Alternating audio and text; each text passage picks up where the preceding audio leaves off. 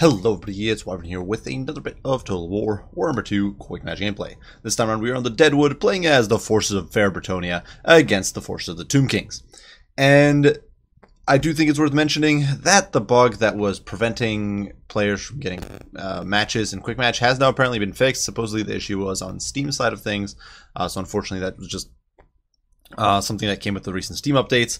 But now that that's been fixed, we're able to get games again, and well, this was one of them that I managed to get today. And going in against the Tomb Kings, before, your options as Brettonia were really, really limited. Especially early on, before Hippogriffs got buffed, it was really pretty terrible match. But nowadays, Hippogriffs can really equalize things. They've got good AP, solid charge bonus, low model count, which makes them hard to snipe for Ushapti.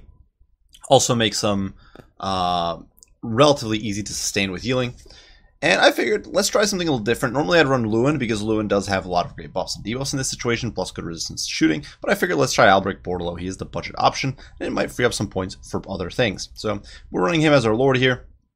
He's coming in with the Braid of Bordelot, granting us extra leadership. He's got Foe Seeker, he's got Rally, he has Heroic Killing Blow, and the Spirit of the Tempest. Unfortunately, I did forget the Wrath of Manon. I actually wanted to try it out in this match, but then I forgot to slap it on him, so we don't have that. Alongside him, there are 2 units of Hippogriff Knights, the usual anti-large goon squad that I so love to use. And then in support, we do have a Damsel of Life. She's got a Scroll of Shielding, or she also has a Power Stone, Regrowth, Earthblood, as well as Awakening of the Wood. Always a very good option, in my opinion, against low armor skeletons. It can really mess them up. And finally, Life Bloom, of course, for that maximum healage. Our front line is a very mixed bag. Some Spearmen at Arms in there to soak up missile fire.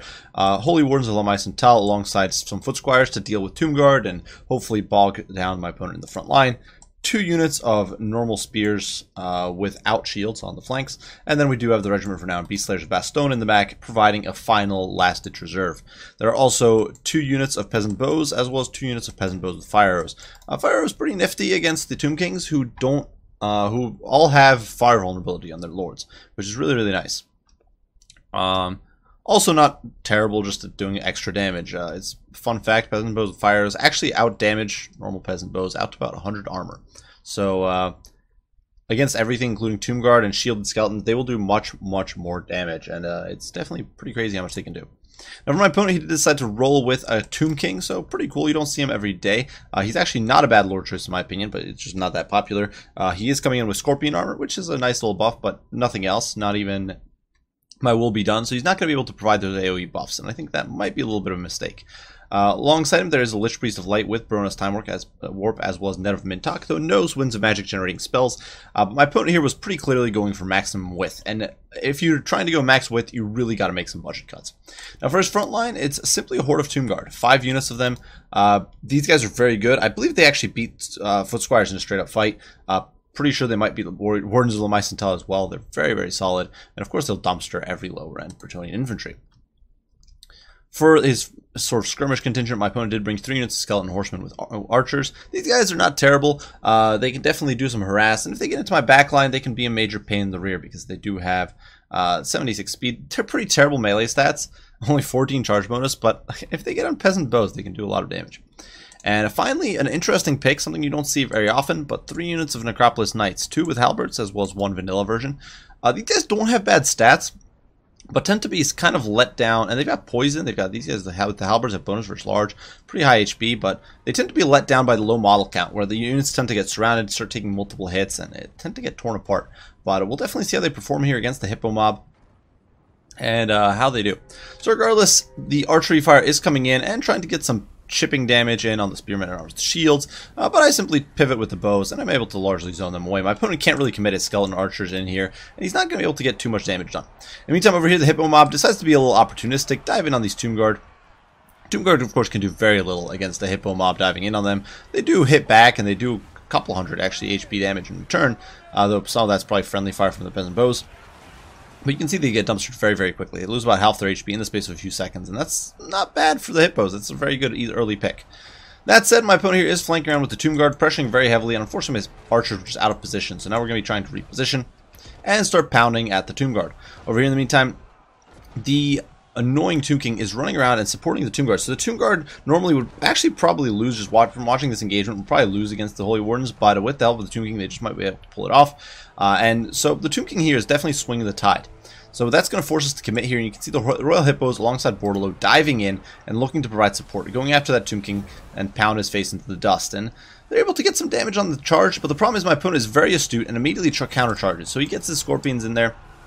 Sorry, not Scorpions, his Necropolis Knights in there, and is forcing me away. And I actually get netted down by an overcast net of Mintok there, preventing my Spearmen from getting into the fight, preventing my Hippogriffs from taking back off, and causing me to take inordinate amounts of damage here.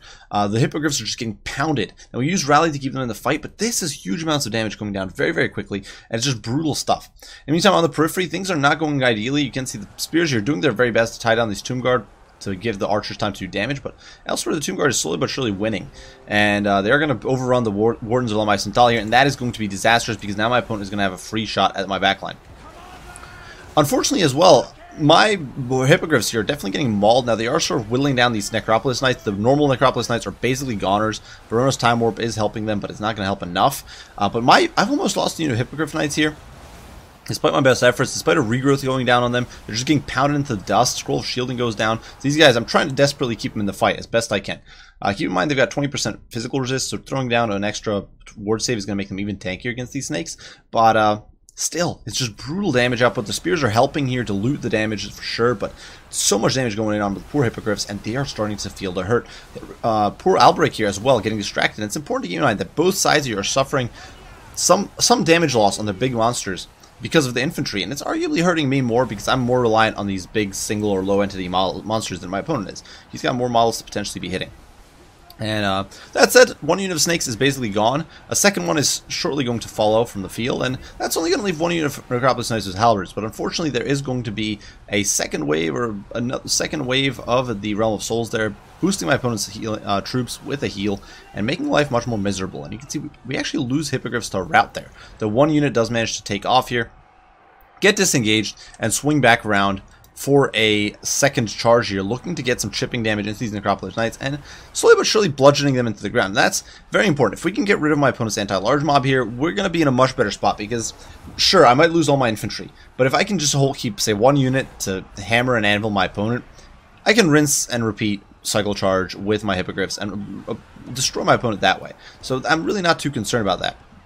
I just want to get rid of this large stuff, and it's working. You can see these Necropolis Knights now routing crumbling. Over here, Albrecht pretty mauled, but still fighting, and the Hippogriffs are in there doing work. Over here, they jump in to help the Damsel of Life stay alive and forcing off these Skeleton Archers. Doing some valuable work, even though they are down to 4 models. Over here, Albrecht only down to about half HP. These worlds also down to 4 models, which is really unfortunate that we've suffered this model bleed, though. Kind of to be expected. These guys are like at a third of their HP. These guys are even less. But we were able to get into the backline of these Necropolis Knights with halberds and pummel them. So they're really having a bad day of it. Unfortunately, of course, crumbling doesn't really have much impact. It's one of those things that probably should be fixed or changed, but crumbling just doesn't do very much nowadays. So it's functionally unbreakable, and these guys are really not dying. We finally have removed all... Well, actually, never mind. I thought they were gone for a second, but they're not gone quite yet. And it's an absolute pell-mell here in the pits. These snakes just slowly but surely disintegrating. Some archery fire is going in, some sporadic fire arrows, trying to get in on the Tomb King and doing a little bit of hurt. But unfortunately, not quite enough. And you can see the Hippos there, feeling the hurt. Rally goes down, trying to keep them in the fray, just force them to stand and fight. Albrecht is in there with an Earthblood going down, trying to just keep my Hippogriffs healed up. But unfortunately, my Damsel had been routed, so she didn't get the Earthblood off until a bit of a late point there. And the fact of the matter is that at this stage, the Hippogriffs go down, they're dead. And the Hippogriffs don't have much till their heal cap anyway, so they're not going to be able to generate too much more value anyway. Over here, the Lore of Lightcaster, the Lich Priest of Light, has actually dove in, so we're going to jump in there with our Damsel as well as the Hippogriffs and pound his face in. And of course, that's going to be pretty nifty, getting rid of this foul monstrosity. Good old Albrecht diving in on his Hippogriff as well onto Pit and crushing the Lich Priest is going to be pretty good. Really putting this guy into the dirt there. Just taking him to Pound Town. And so he crumbles into the dust there. My opponent does try to get in there to help him with the Tomb King, but unfortunately that is not going to be. And you can see Albrecht sticks around here and is going to start slugging out with the Tomb King. And Albrecht does have a pretty beastly bonus resource of 30. And with the help of the Hippogriffs to kind of dilute the damage a little bit, he should be able to win out. Unfortunately, the Hippos do take a meaty hit there, and they're actually going to rout. So last Hippogriff here, or actually the last two, are going to flee from the field. You can see they're routing. But we managed to take down my opponent's Tomb King. So balance of power swinging pretty wildly in my favor right now. You can see my opponent down 270 models, and 12 of those, it is being propped up by the Ushabti score here. And once the Ushabti are gone, we're going to be in a much better spot. At this point, I realize I can basically run away. I can sort of be a wuss, withdraw from my opponent. You can see he's overrunning my archers over here, which is really unfortunate. There's not much I can do about it, though. But at this stage, I can back off, get away. Unfortunately, Bordelot here is being bogged down a little bit by the high mass, and what I really should have done here is zoomed in, seen where there's an opening, excuse me, and threaded Albrecht through there. And unfortunately, I just didn't do that. And so Albrecht is very badly mauled now. It does scrape away with 340 HP, but he had about 400 more HP before that, and that was just a bit of an unfortunate situation there. You can see he's just fleeing, and things are going to snowball out of control as everything routes. So Foot Squire's routing. The Holy Wardens of Lamai Santal, who rallied for a second there, are all being pulled back and fleeing from the Ushabti. And there's still a blob of Tomb Guard here for my opponent. My opponent is nowhere near out of this fight. You can see Balance Power swings wildly back towards my opponent's favor. He still has 3 units of Ushabti. He still has a unit of Skeleton Horsemen, if I can find them. They're right here, overrunning my Peasant Bows. And he still has a unit of Tomb Guard over here, who I was trying to actually gun down with the Peasant Bows, figuring they'd be able to do it. But like I said before, Crumbling doesn't do anything nowadays. It's basically just a fake debuff. And so these Tomb Guards just break and destroy my Peasant Bows. And yeah, that's going to be that. Unfortunately for my opponent, though, that doesn't mean his Ushabti have finally disintegrated. That stabilizes things a tiny bit, though the Foot Squire is not quite able to get away. And things definitely looking grim. You can see Albrecht here rallying on 346 HP alongside his Damsel of Life friend. He's got Spearmen at Arms with shields. He's got the Beast Slayer's Bastion. These guys are going to be very important now. They're a very solid unit. Obviously meant against large, but they do still have 53 melee defense, which is monstrous, and 80 armor. So if I can get them to all rally around here, get a big fat heal on Albrecht and company, I'll be in a much better spot. Meantime, Crumbling is finally doing stuff to these Tomb Guards, slowly but surely just chipping down their HP. 11 a tick, it's really not impressive. But what can you do? Eventually they'll die. That's all there is to be said. Another unit of Spearmen is over here, sort of trying to move in to help against the Tomb Guard. Still a relatively healthy unit. And we did get didn't manage to sort of blob up. And we are now going to commit here against these Tomb Guards. You can see we're getting a little bit of a cheeky charge in there. Diving in with our Damsel. Coming in, so the halberd's lowered with the Beast Slayer's Bastion. And doing some damage to these Tomb Guard. Immediately one of the units of Tomb Guards starts crumbling. And Bordelot is going to dive in. And this is a situation where having a... This is one of those moments where if we had a... if we had the Wrath of Manon, it would be huge. We'd be able to really wipe out this infantry. But unfortunately, we don't have a Wrath of Manon, so instead we're going to get shafted a little bit. And we're stuck in here trying to maul this Tomb Guard, and we are dealing with them. You can see they're crumbling. They are falling apart. They're definitely suffering. But at the same time, there's a big charge coming in from the Skelly Horsemen. They're going to get in here and get a meaty charge into their backs. And although the Damsel and Bordelot do try to mitigate the damage, the fact is we actually have a whole unit of spears that are not in this fight. And the balance of power is swinging pretty decisively in my favor. We are going to have all of our infantry start routing here, and their Damsel of Life really badly mauled, trying to force off these Skelly Archers. We actually do manage to almost entirely, or basically entirely, remove one of the units from play. But Bordelot now down to 700 HP, which is really grim stuff, and getting peppered by arrows. Keep in mind, he's only got 90 armor, and unlike Lewin, he doesn't have the 20% physical resist, because this guy ain't a Grail Knight. He's not that cool. And so... Fortunately for me, though, my opponent here is desperately trying to route my units off the field, and that does mean that Bordelot is going to be able to run down some Skeleton Horsemen, do some damage there, though not before the Damsel of Life flees from the field, and things are looking pretty rough right now. Do keep in mind, though, Bordelot does have the Spirit of the Tempest, which grants nearby units bonus to speed, and look at the impact. It actually keeps these Beast Slayers moving. Beast Slayers only have, I think, 28 or 27 base move speed. And so getting that extra little bit, it actually doesn't say what their base speed is, but I think it's 28. And it means that we're actually able to force these horsemen off, and we're able to keep these guys away from the Tomb Guard, because right now Tomb Guard would be able to run these guys down probably. And being able to force them away is a huge win. Fortunately, Spearmen at Arms here are definitely running, and they actually waver and rout just from being close to Tomb Guard, which is pretty insane. You would think these guys wouldn't just run away at the mere sight of skeletons, but they do. Bordello, unfortunately, down to 500 HP, and there's no more healing to be had at this point. Keep that in mind. The damsel's gone. So we are rallying now. It is going to be a bit of Benny Hill action. Not so much because I really want to like kite my opponent, but because I wanted to meet him with my whole army. At this point, bounce power is super close. If Bordello gets beaten to crap and he's killed or routed, it's going to be game over. The rest of my troops won't win. So what I'm trying to do at this point is just rally my men, regroup everything, get everyone back together. You can see Bordello here attempts to charge, and it's a really derpy charge. He completely overshoots a unit of Tomb Guard, and I immediately just run away. I immediately go take off, figuring this is at least going to free up these Spearmen at Arms. Spear of the Tempest there, helping them move a little faster, and they're able to get away just a little bit better.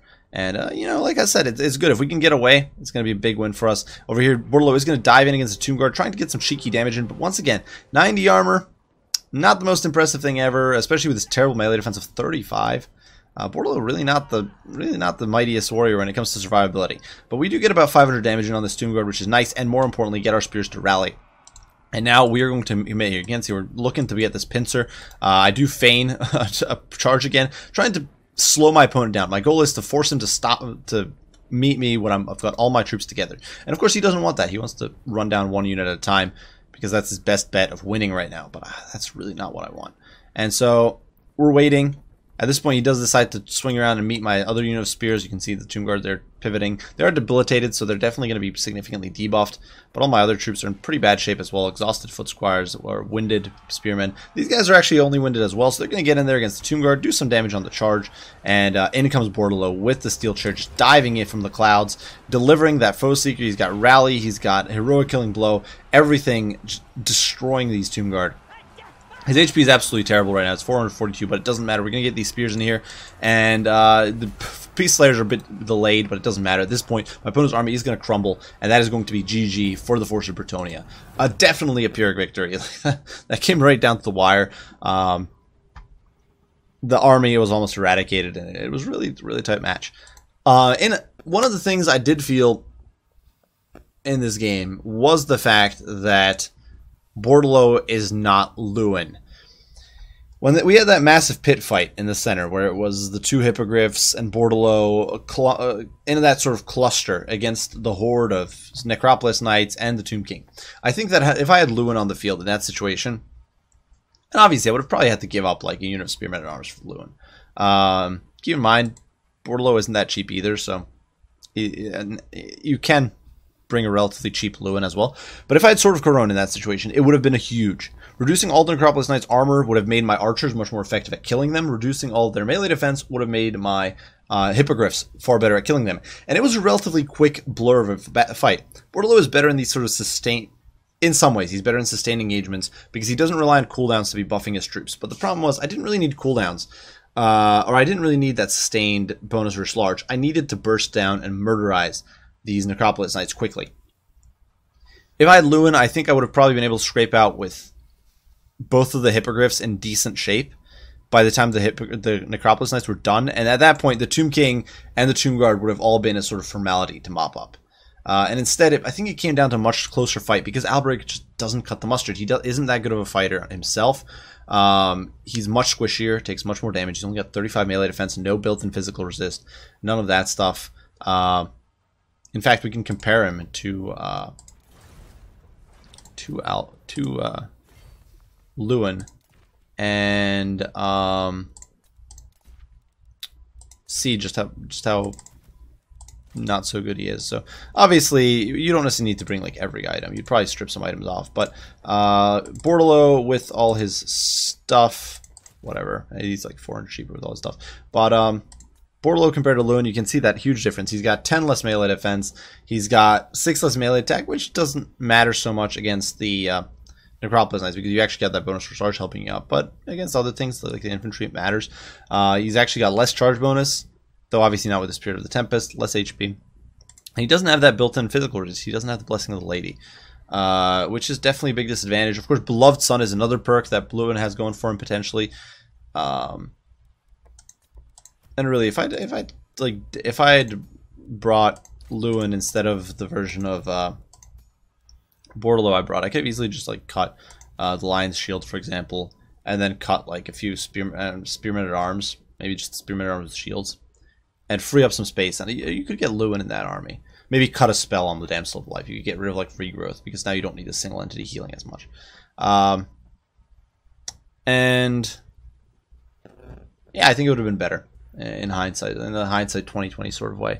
But really well played to my opponent. Really cool build from him because honestly, you almost never see Necropolis Knights with halberds, or Necropolis Knights period, I suppose is a more accurate term. So it was very cool that he tried to make him work, and they actually delivered pretty well, especially with the help of Barona's Time Warp in there. I simply think that getting bogged down in a fight, there was a lot of infantry on both sides. And while on one hand, I feel like it might have been more distracted, the Tomb Guard might have been more distracted by Hippogriffs, it also hurt him quite a bit as well. And potentially on the flip side, Necropolis Knights have a much more difficult time pushing past infantry than Hippogriffs do. They just don't have the mass for it. So that could have also hurt him. And I'm not entirely sure, because obviously gauging how exactly much a fight was impacted by those things is very difficult, but it could have definitely come into play and hurt him there. My only real critique of his build was not even so much his build as much as his omission of certain items. Now, obviously, he was trying to go cheap. He was trying to go budget build. But I think if we could find the Tomb Kings here. So the Tomb King, very solid lore choice. No critique there. But I think that it would have been good to at least bring My Will Be Done. And perhaps bring the Curse. And I think that would put him in a better spot. I understand that you don't want to bring the Amulet of Fasta because you're not going for a ranged build. I understand that you want to bring that, and then you're trying to go budget. But getting My Will Be Done would have been huge, probably in that pit fight. Getting that +5 melee defense and melee attack could have been decisive. The Curse also not bad. It could have helped melt my infantry. So just my 2 cents there. Obviously, you'd have to sacrifice a unit of Tomb Guard for that. But honestly, maybe like ditch one unit of Skeleton Horsemen. Actually, you can just cut one of these units and free up a few points to get like a Curse and My Will Be Done. Maybe you're going to reanimate to keep your Necropolis Knights from crumbling. Just my 2 cents. Otherwise, really well played to my opponent. I really hope you guys enjoyed the video. I hope you found it entertaining and fun. Quick Match is back. Be sure to hop on if you want. It's definitely nice to be able to play some Total War again after a few days of not really being able to do very much. So I hope you guys enjoyed. Leave your comments, critiques, and questions down below. I'll respond as soon as I can. I do thank you all for watching, and I will see you all in the next one. Bye for now.